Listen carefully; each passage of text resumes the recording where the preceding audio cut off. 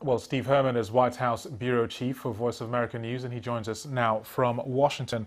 Steve, just wondering about the timing of the First Lady's comments. Is that designed to sway the president? Was the president's administration aware that the First Lady would make this statement? I doubt that there was a little doubt that the West Wing was aware of what the East Wing was doing, especially on a Sunday. Essentially, how this developed is when reporters made inquiries to the office of the First Lady, they then were delivered this response. This wasn't something that the First Lady tweeted out or that they just unilaterally issued a statement. And the way that they're spinning this is we're just responding to a reporter's inquiry about it.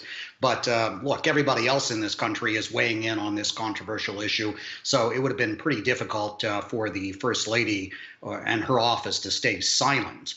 But they're really playing it both ways, because if you look at the language of that statement, for the president's most vociferous detractors, they'll say that the First Lady is reinforcing this lie, that this is something that the Democrats have initiated, that this is a political thing because the president can snap his fingers and reverse this immediately. And then there are those who will point to this statement that there should be a heart in this immigration approach and see that there are some cracks between the president and First Lady. But I think what we also need to point out on this is that the president himself on Friday said, quote, "I hate the children being taken away." But he, of course, was blaming this all on Democrats and that they need to work with Republicans to change the law. What are the chances, Steve, of comprehensive immigration reform, the so-called Democrats and Republicans coming together across the aisle, as the First Lady said in that statement?